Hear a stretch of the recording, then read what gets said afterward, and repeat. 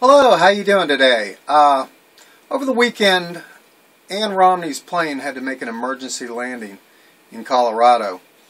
And essentially what happened, everyone's fine by the way, but essentially what happened is smoke got in the cockpit and in the cabin or whatever, and the cause hasn't really been determined yet, probably a small electrical fire or something like that. But she landed, called her husband, Mitt Romney, and told him that, you know, what had happened and that everything was fine.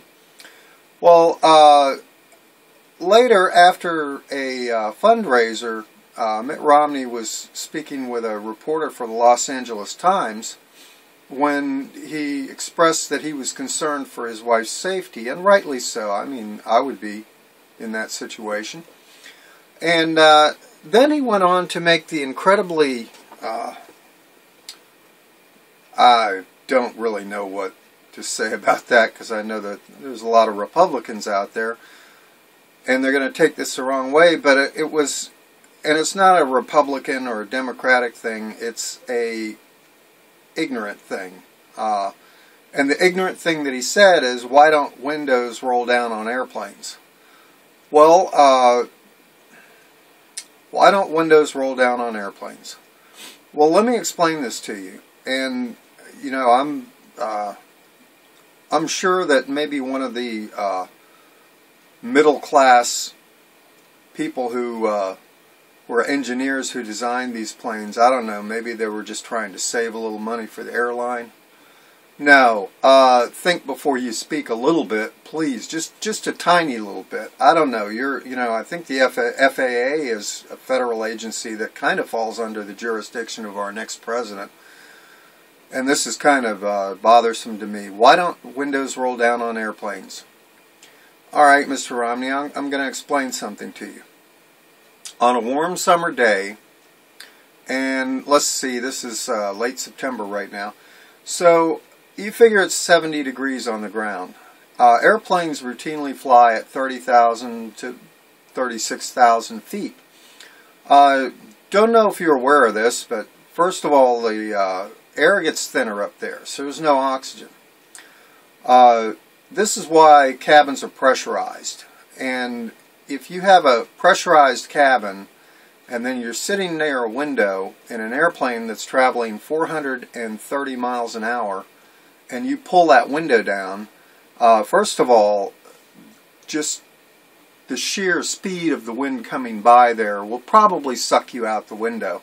If that doesn't, you're going to be aided by the fact that there's twice as much air pressure inside the cabin as there is outside the cabin. Now, I know that's probably a stupid statement because I don't know if it's exactly twice as much or how much exactly, but I know that it's pressurized to the point that some planes have actually had catastrophic failure at very high altitude because their airframe wasn't secure enough and had been around for years and years and years. And, you know, we've seen that over Hawaii where a plane just lost part of its fuselage, just blew off over Hawaii. But anyway, let's get back to another issue. Another issue is the air gets 4 degrees colder per 1,000 feet. So you're traveling 30,000 feet. So for each 10,000 feet, you've got a 40-degree drop in temperature.